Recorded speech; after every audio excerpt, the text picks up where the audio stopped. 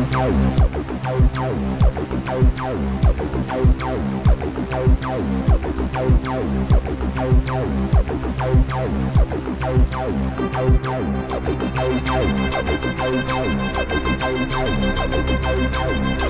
is OffPlanet Radio.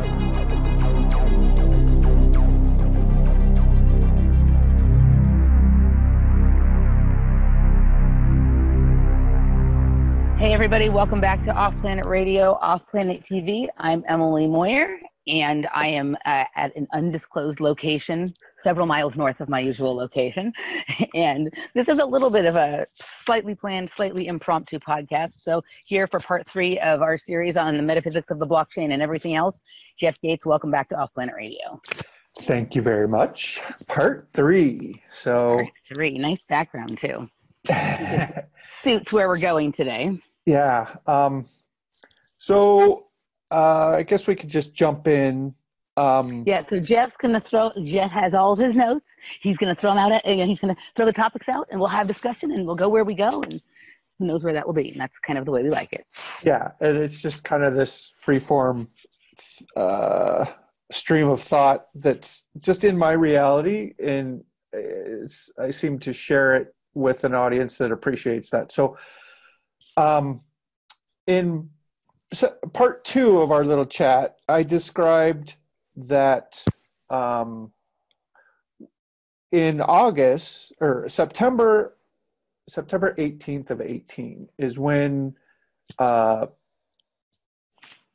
me and my little crew surrogated the Bitcoin entity and let it replay attack dimensions of time. I described that in our second part, and I have just been overwhelmed that I didn't know a whole bunch of stuff happened since then. And this past 3 weeks, I've been getting up to speed in a lot of little details. So just to describe that, when you surrogate an entity, and in this case, it was a Bitcoin entity, you just call forward whatever state of being it is in. So when we did that, at that point, it was a life form, not quite evolved into an entity. And it didn't really make sense at the time why that was. And hanging out with the DeSantis kids crew, I'm not sure what I'm calling them, but it's it's just a group that is on crypto Twitter, and they are highly aware and intelligent and metaphysical to extents that until I started talking to them individually, I wasn't unaware of. And even though I am re-understanding, relearning, remembering the digital aspects of our reality. Ooh, you're cutting out. You're something. I don't hear you anymore. Can you hear me? Yep, I can hear you. Okay, so you just went. Now I hear you. So something just went funny with yours. Okay, go ahead. Repeat that last sentence, please. Okay, so I am relearning, remembering the digital aspects of this reality in a way, and some of that DeSantis crew is relearning, remembering the metaphysical. So it's a nice interaction that we're having, but it's all of the same, we're in the same reality, so to speak, of technology. And so that's where I kind of wanted to go at first, is in journeys of awareness, people wake up in the anger phase first, right? Because they figure out they've been lied to about reality. I think first there's the shock and denial, and then there's anger. That's right? true. Wouldn't you think so? There's there's that sounds shocking. No way can that be true. Okay. Then there's a little bit of the acceptance, and then there's the fucking anger. Yeah. Then there's the fuck those motherfuckers. Yeah. And in that little process, right now in my reality, I'm seeing that some of our veteran data sources are still in this anger phase of holding on to a reality or a narrative that they're comfortable with, and that can even be slanted to the extreme, whatever organic reality is. I'm just paying attention to like maybe more complete thinking or integrated thinking of Sonia Barrett, and George Kavafsalis really impressed me the other day on his last one with Chris and Cherie Geo, just really putting together a nice picture, an integrated picture, and an evolved awareness of what the game is. James True with Randy, that second hour about technology, I've listened to that 3 or 4 times now, because it's not the fear of technology anymore with that kind of group that I just named. Even Geordie Rhodes was on. Kev Baker, I still haven't had a chance to listen to that. I need to. Yeah. So that, I'm just expressing my reality that this fear of technology or digital or versus analog or organic, I don't see the value in that maybe war, or even the statements of what is real and what is artificial. Well, there's a conflict in that, because whatever's artificial is actually made out of our organic reality in a lot of ways. Well, it's the product of an idea that comes from us, who, whether or not we are, we all go around thinking that we're organic. Right. So finish your thought, and then I have a couple of. So I'm looking at the conflicted ideas or thoughts or statements of, even what really brought this home was Catherine Austin Fitts did over 6 hours of her spiritual war with the deep state over this last 3 weeks. And she's not even realizing that she has created this war with the deep state. She's created this reality. Now, she's still in it, because she gets attacked all the time and poisoned all the time, physically poisoned through food, and technologically targeted. But she is navigating that, not knowing she's creating it or continuing that in a way. So I'm looking at that going, well, I do understand there are humans out there that don't have technology, that are greatly expanded and evolved and probably 200-300 years old, walking around this planet.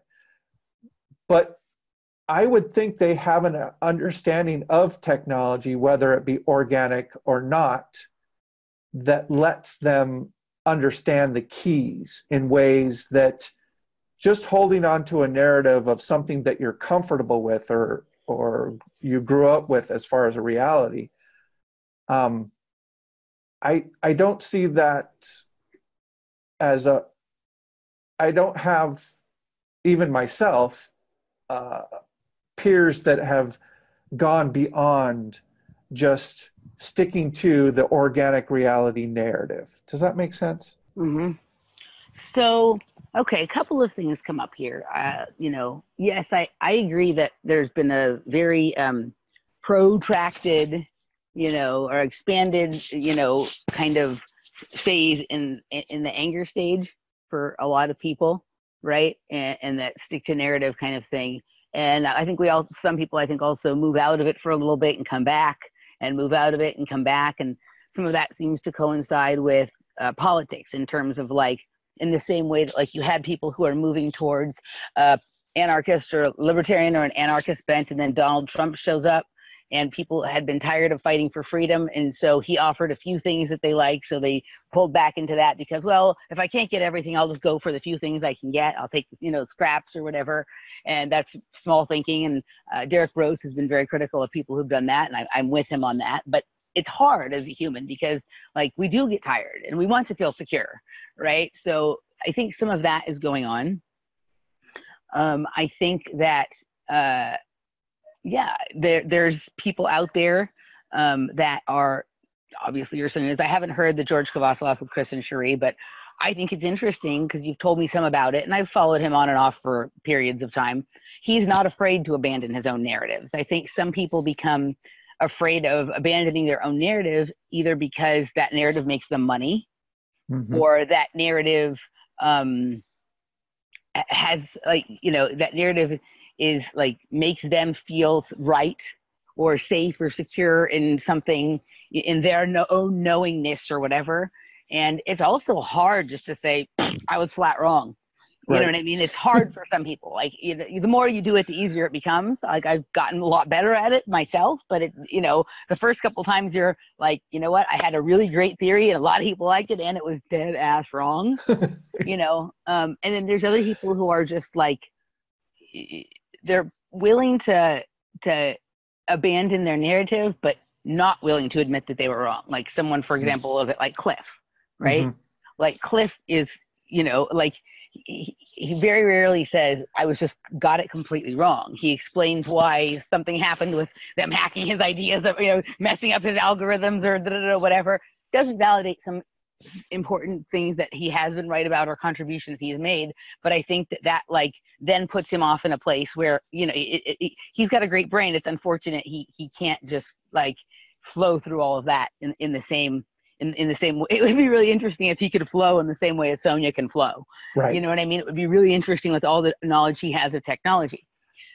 This fear of technology stuff, or this organic versus technological, and what you were saying about a monk that's 300 years old and live without it. I think the whole thing is that everything else, people want to make it this or that, a black or white, or red or blue, right or wrong, where the point is balance. From what I understand, that we're in the situation that we are in because our level of spiritual development is not equal yet to our technological development. So some people, rather than doing the work to increase your spiritual development, whatever that means for you, it doesn't necessarily have to mean a belief in God or anything like that, but a belief in sort of where you, what you are, who you are, where you are, why you are here, and what you are doing, and an understanding of that, and how does that place you in relation to the people around you, and how is your behavior going to come out because of those thoughts and beliefs and ideas, right? So rather than realizing, you know what, I really need to up my spiritual game, a lot of people think, well, maybe we should suppress technology as a way to do that. And I just, so I think that and yeah, some of this shit's annoying. I don't know, nobody likes having to worry about our the censorship thing is annoying. The lack of privacy with our technology is annoying. You know what I mean? But there's always a way around. There's never, and that's the thing, is someone like Catherine Austin, because she's so as brilliant as she is, and her work is important, and people who say it's not are wrong. You know what I mean? And she's actually quite open-minded in a lot of ways. But for her, it's just she is so controlled by her idea that there has to be a structure, right? Yeah. And so for her, it becomes a fight against rather than let's find a way around, right? And I think it makes sense in her case because she did find a way around and then it was stolen. Right. Right. So for her, it's okay, well, anything I do is just going to be compromised, right? Or taken. But part of it is because she comes from that structure business world where you do something and then you want the patent on it, the credit for it, the financial benefits of it and whatever. And to get into the most creative, crafty human space ever, you have to consider the possibility of not having those things. Yep. You have to consider the possibility of creating just for the sake of creating and figuring something out and sharing it with people and let them do what they were going to do with it and whatnot. That's the safest way to put out, paradigm breaking technologies. And this goes for financial ones, energetic ones, all that kind of stuff. So I think that is, a lot of these people who, are showing this fear or something digital or organic, digital or not, quote unquote, not organic. And the truth of the matter is we're not even 100% sure that we are, right? Right. We see the technology of just a previous version of the simulation.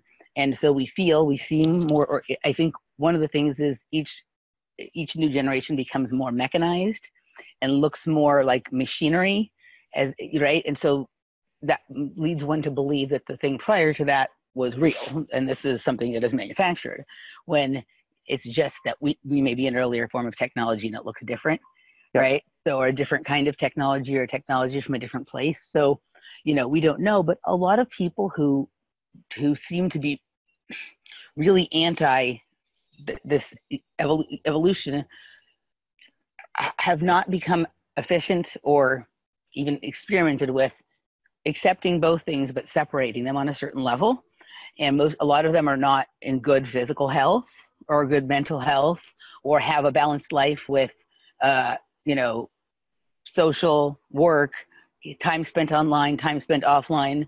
I think that there's a good amount of I think it's really possible that a solution to a lot of this is like really separating the space in which you engage in the technological environment from where you engage in the quote unquote natural or organic environment, from where you like not having all your technology going in the space where you live all the time, right? You go to some space to use technology, and you go to some space to get away from technology, and then there's an area sort of in between where there couldn't be a little bit of integration or flow between, but this space is for this space is for that, so that there is space for everything, so that when you need to unplug, you can. And when you have to engage, you can understand that you're making the choice to consciously fully engage. And then when you're in the in-between space, you understand that this is actually where new ideas come. This is where it can be interesting, is how many ways can we make technology that we like, that has that organic bent to it, that has that intuitive without feeling surveilled kind of feel to it, right? And so I think it's just like really being clear and definite with creating spaces, you know what I mean? And then achieving balance within ourselves and how we deal with these things. Like, I don't have a lot of compassion at this point for people who live online and then are in fear all the time. Right. As soon as you close your computer and your television, nothing is scary. Right. Unless there's a bear, Right. So. Yeah. No. In one of Sonia's workshop recently, I said something that triggered somebody else, and they're like, "Oh yeah, I remember when I was past life journeying." So quote, past life journeying. I was a robot. I was a sentient robot. So I started asking some other friends, like, hey, can you go forward in time or reverse in time, as I did myself?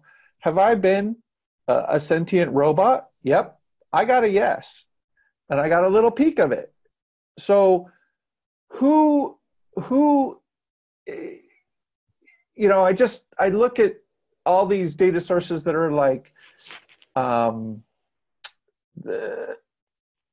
the judgments that are being projected out of technology. Who's to say they understand what a spirit and soul actually is and what vehicles get them? So I brought up, when I was in Australia, we surrogated the spirit of a tree, and the tree saw a murder, and by that surrogation, there was enough data to detail who the murderer was, and that was enough to get a conviction from a tree. You can, here we've done this with rocks. We've surrogated the soul, spirit, whatever you want to call it, that aspect of rocks down by Mount Shasta. And it was so traumatized by thousands, hundreds of thousands of years of a glacier on top of it, it just was freaked out. So, we expressed that trauma, and it was fine. So in my world, I understand that everything's alive. And instead of creating fear of this, it seems to me there could be a better integration of like, wait a minute, this is just a game. And if you're creating a game or playing the game, if you had that perspective of, look, everything's possible. And if you're just centered on defending a narrative of, it's kind of a limitation, that's a whole lot of energy you're expressing to create that reality, first of all. And I guess I'm just expressing that I'm looking at it in the amusement of it all at this point. So a couple things. What do you say to the people who say we shouldn't listen to someone who's talking about this, who just acknowledged that they at one time were a sentient robot? Right. Because I know that one's going to come. Like, you know, he just admitted he's a sentient robot, right? Right. And so, of course, he's going to, right? So let's address that. Yep. I guess in my reality, I give no fucks about judgments or projections towards me, right? Right. Because I would just reflect them back. And in my reality, I just don't have that negativity anymore. Did you ever? Because I think sometimes, and this will go into the next question I'm going to ask you too, but I think because you are such a happy, positive guy, that some people think that maybe you can't understand where they're at, or that they're struggling, or where they're coming from. So do you want to maybe express like that isn't necessarily the truth for you, and how you got to this space? No, and I guess the analogy would be the movie Lucy, where she consumes that blue drug, and she goes through the phases of it seems like she's losing her humanity, her emotions, but she's actually just understanding the game at different awareness levels. Not that she's lost her humanity. And it's unfortunate that she's so serious in that movie, right? Too. She never smiles or laughs after she's gaining this awareness, which is just Hollywood in general, I think. But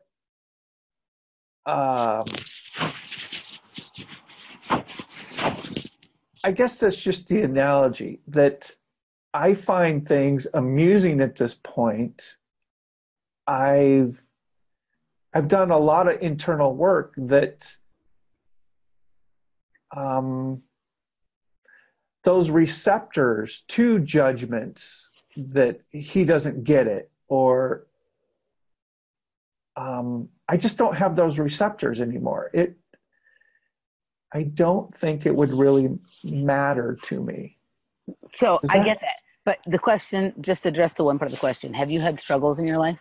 Oh, absolutely. Were you always this happy, positive, kind of free-flowing, happy-go-lucky, go where the day takes me kind of guy? Okay, to answer that, in a period of 2 weeks, when I was a teenager, young adult, in the first 20s, I declared bankruptcy, rolled my Jeep through the Caldecott Tunnel in the Bay Area and got a DUI, and broke up after a 5-year relationship. And I just dusted myself off and went, oh, okay, lessons learned. I won't do that way again. But I was motoring on. Have you ever gone through a deep period of frustration or depression, or have you always just had this kind of thing that, like, the party must go on? Yeah, I've pretty much always been that way. Now, okay. I have worked on why some of that was shut off, the emotions of it, over the past few years in my journey. And just for the record, folks, I have seen Jeff cry. So. Oh yeah. Well, like in that Vipassana, there was a good 3 hours of letting stuff go. So it's not Does that answer your question? Of Yeah. course, I've had those experiences, but for whatever reason, this lifetime is more centered around looking at maybe more the amusement of the game or the whole puzzle of the game, and not being so reactionary to defending a narrative of a game. So I think so. I think it's interesting. Like for me, I started off my life in that space of, lots of things were wrong, and that was the truth. Lots of things were wrong, depression, negativity, all that kind of stuff. And for me, it's only in the last couple of years that I'm at that space where I view things very similar to the way you do now. And for me, I'm not as involved technologically as you are. So, it's just like, I feel like something clicked and I got it. And I realized, that like, whether I sit in that negativity and depression and upset, or I lead from a place of fun and joy, the same things are basically happening.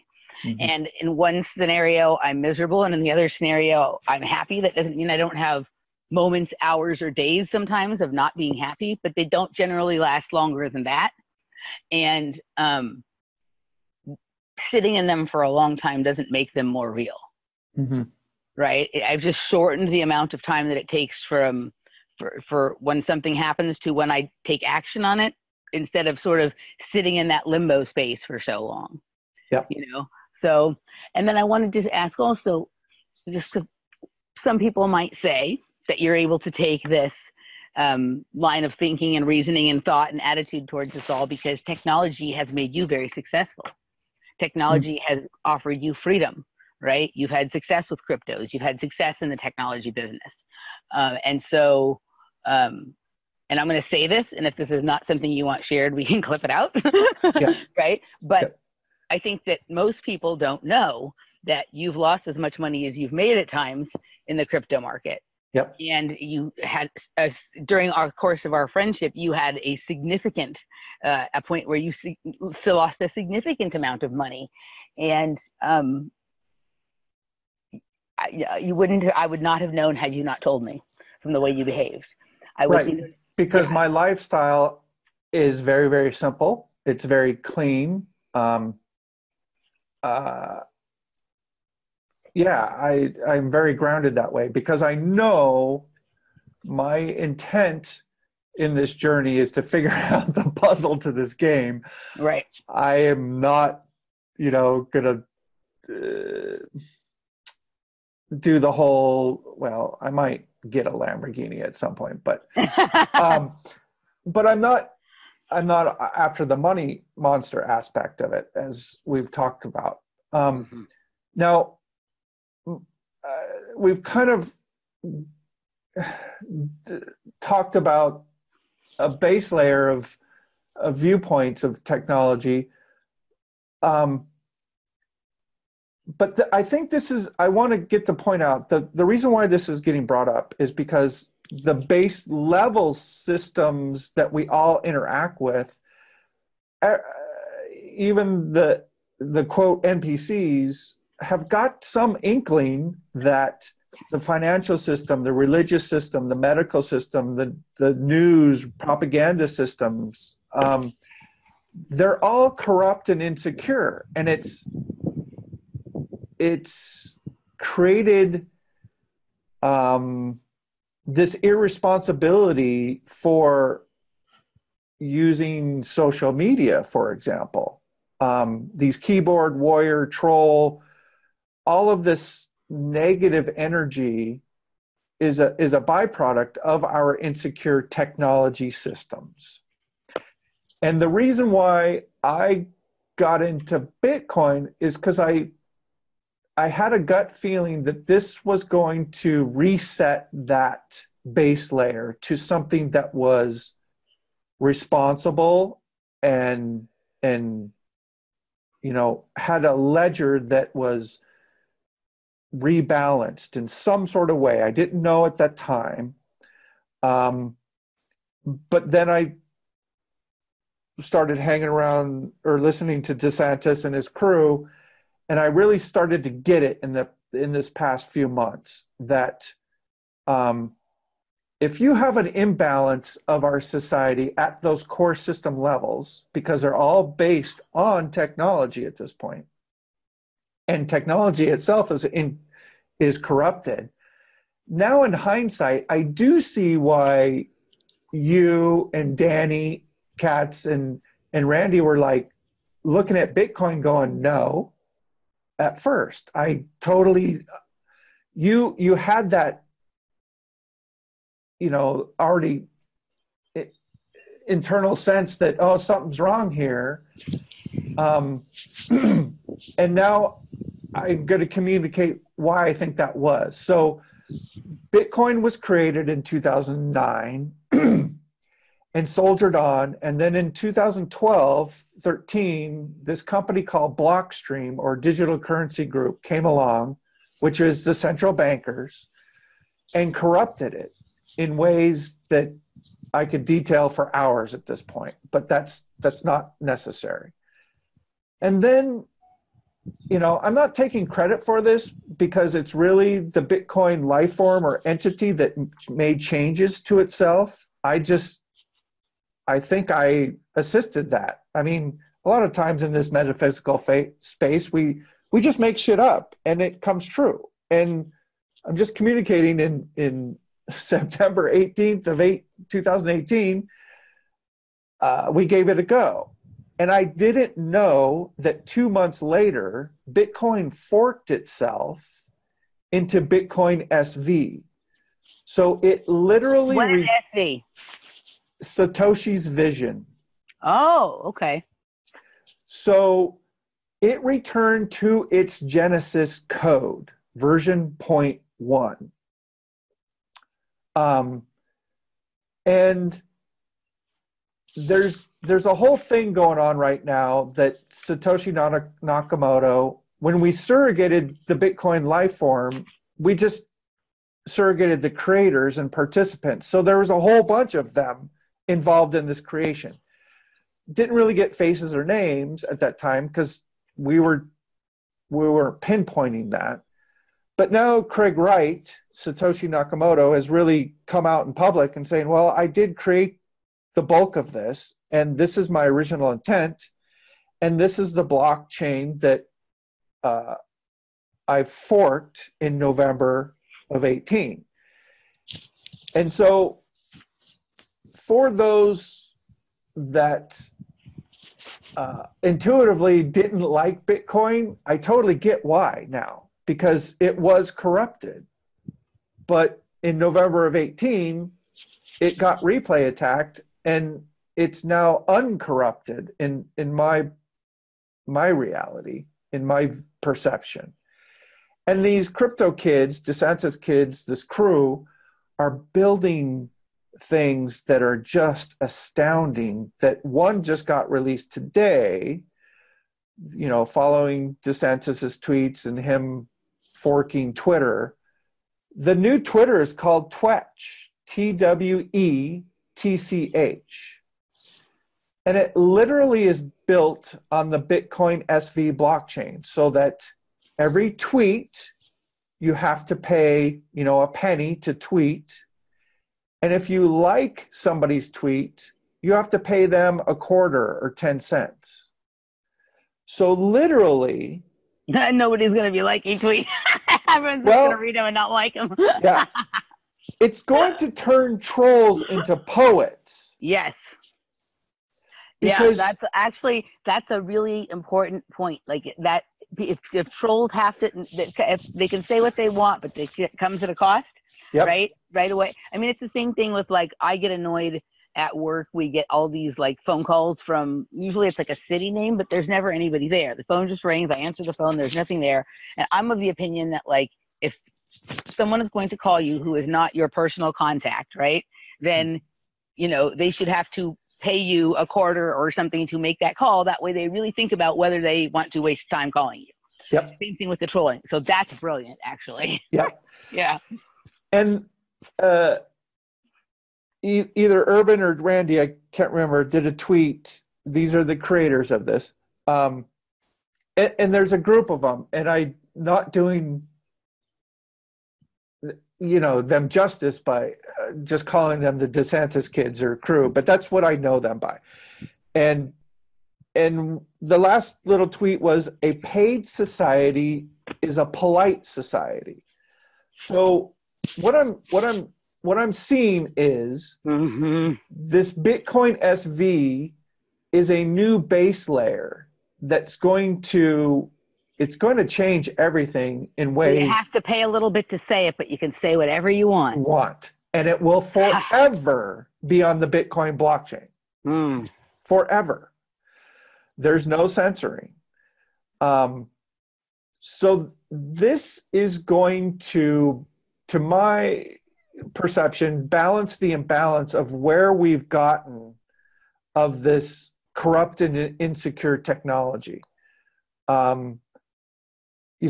It's pick your reality. Is AI just going to take over and control, or can you use AI and technology to balance what has been the wild, wild west of technology?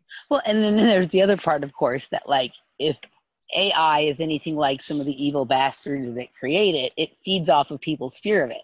So, right, that may make it stronger. So in that case, the appropriate thing to do is almost have a who cares attitude about AI, not be unwise about it, right? But it is here, obviously, just like a lot of other things that are happening, it doesn't really seem like pushback is going to stop it. Right. So adjust your attitude about it, decide where it fits in your life, and carry on, right? And some people are going to say that that's awfully simplistic thinking, Emily, or that's or whatever. But the truth of the matter is that people who don't know that AI exists aren't afraid of it. Right. Right. The furthest concern from the tribes in the Amazon that have never been exposed to society or culture, right? They don't know about AI. It doesn't affect them. Yep. Right. So that's an extreme case of it but there is truth to it. Only exists to the level that you engage with it. This came up with a totally different topic, but what Sonia and I were talking about in the last show. Okay. It hasn't come out yet, but it will be out by the time this is out. Yep. So I'm just going to tell my 5G story. Yeah. Talking about technology and what you allow.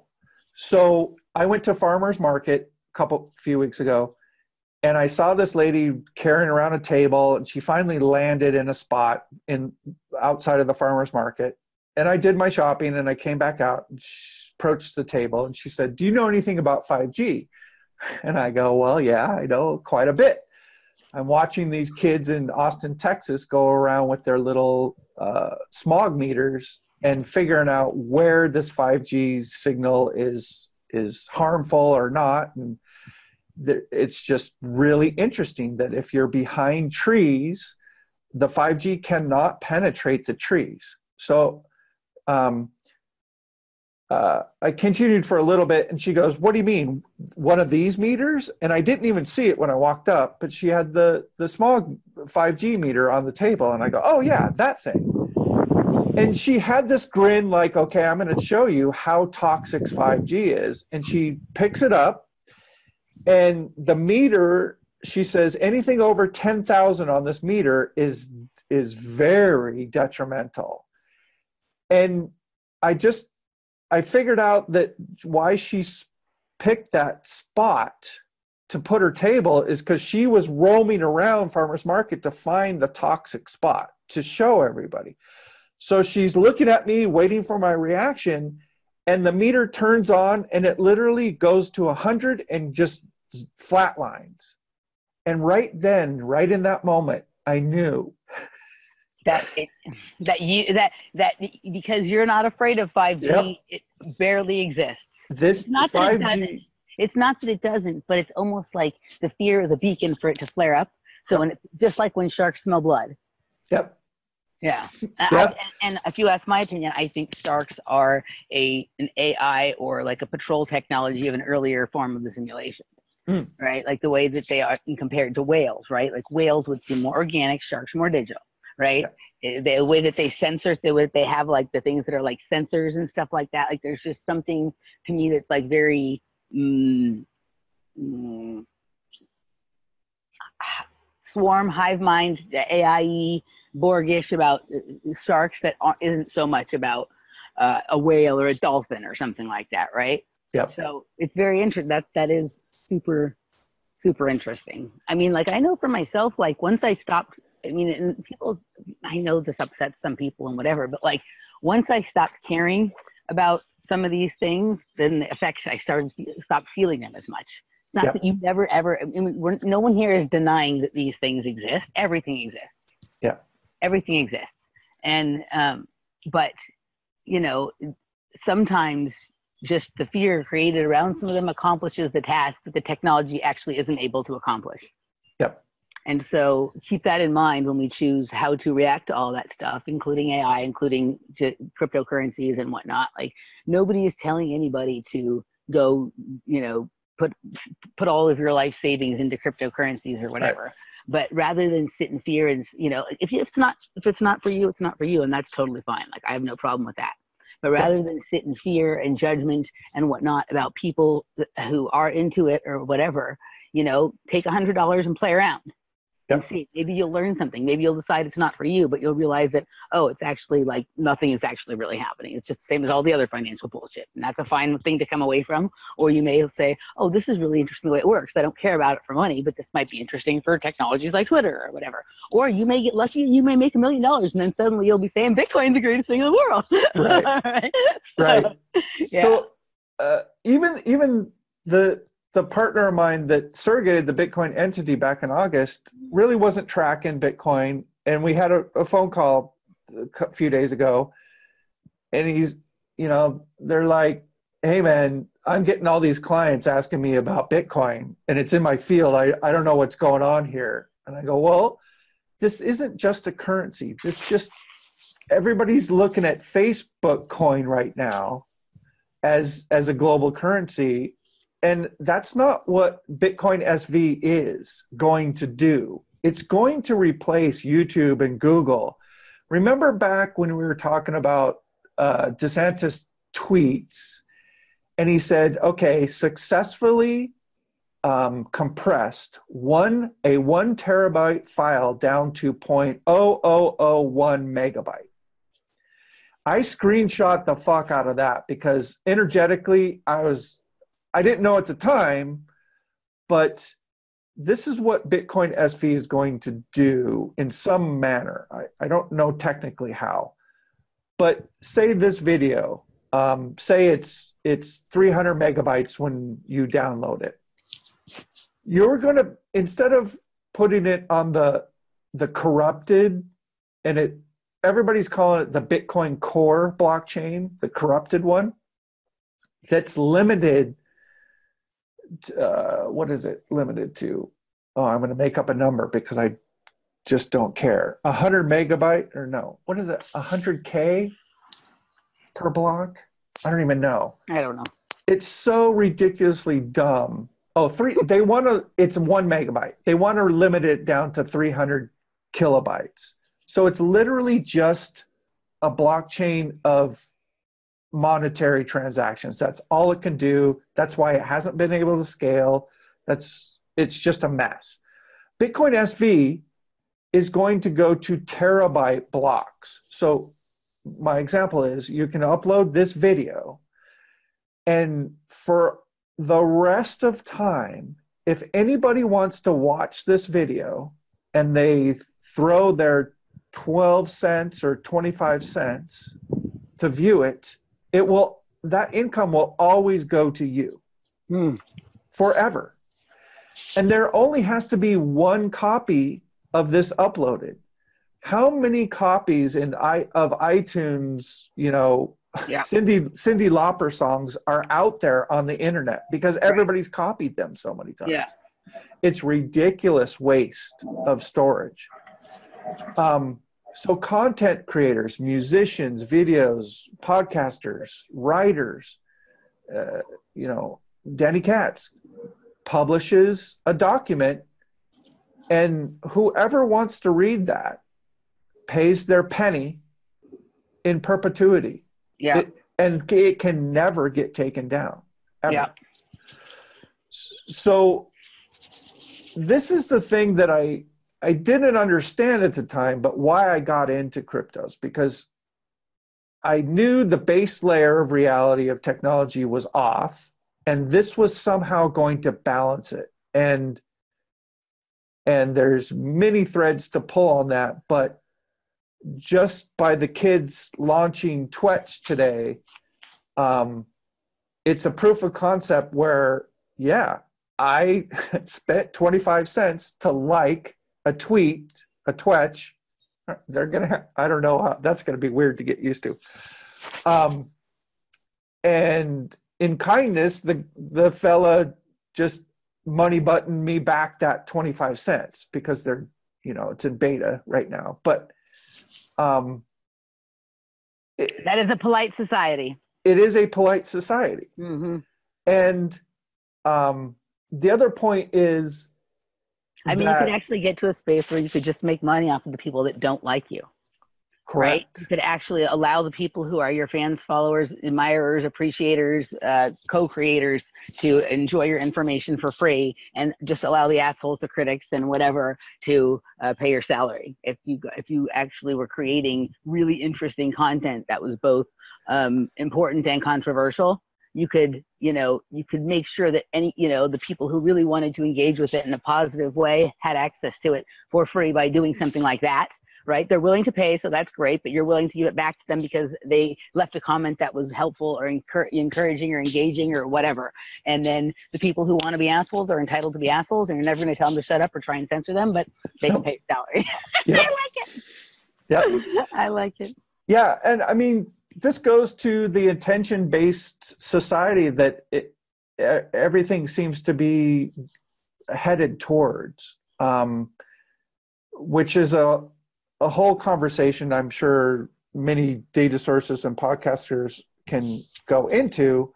But I just see this as a rebalancing of a base layer of technology. Because this is going to strange loop, so to speak, right back onto the government or corporations. Once you get onto a ledger that of this nature, they're not going to be able to steal the $21 trillion out of budgets anymore. Right. Everything's going to be accountable. Or they're going to have to keep the places where they interact so separate that everyone will know, oh yeah, that's where the corrupt people go to steal $21 trillion. So it's like, the idiots who kept their shit in Bank of America or, with Lehman Brothers or whatever after the crash, that's a dumb. Yeah. Yeah. Yeah. Yeah. So there's, just to finish this Bitcoin SV rant, I mean, I mostly got into Bitcoin when it was $100. And right now, Bitcoin SV is $200.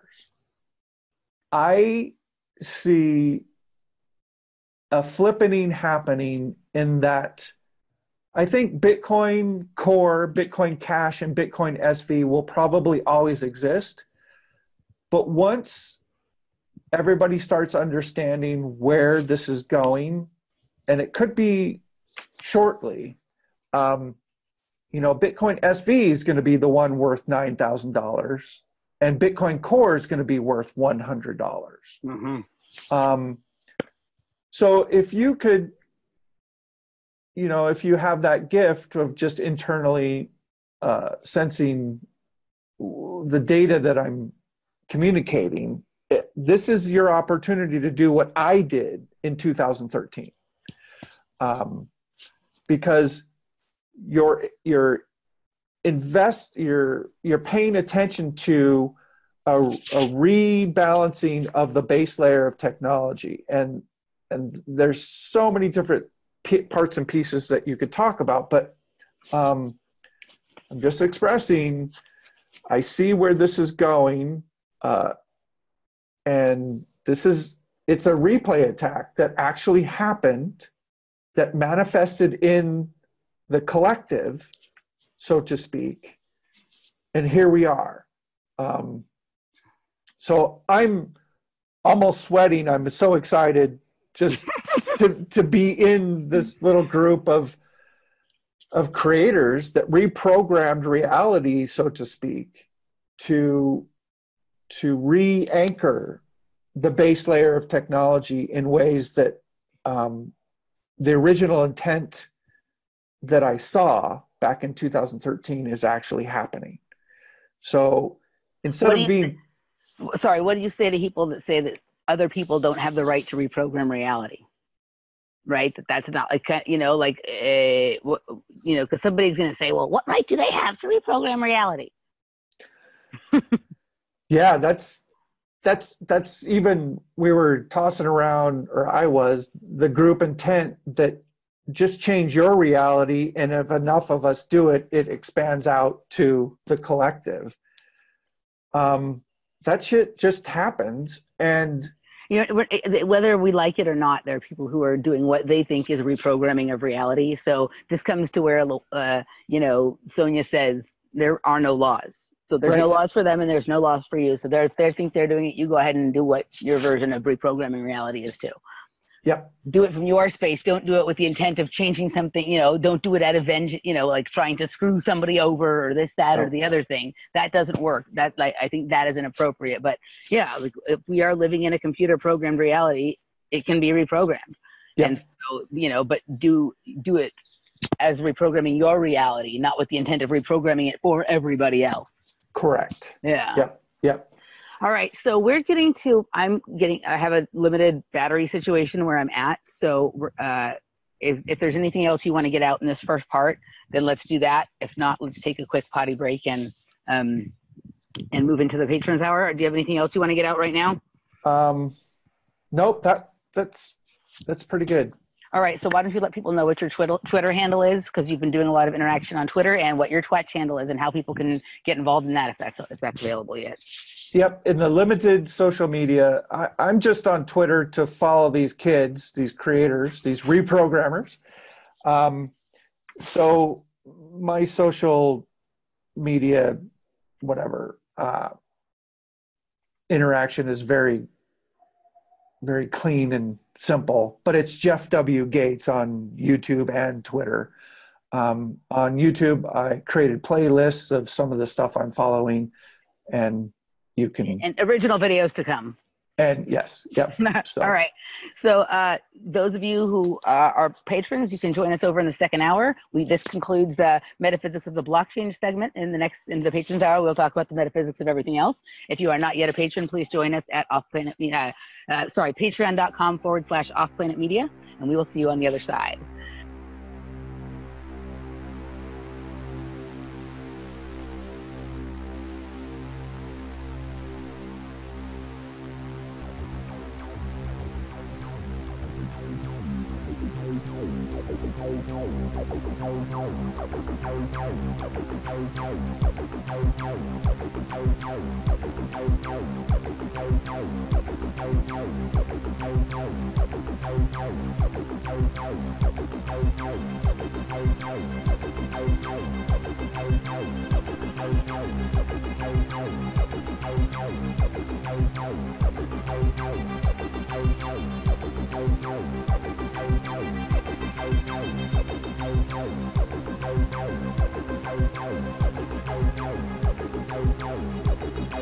You are listening to OffPlanet Radio at offplanetradio.com.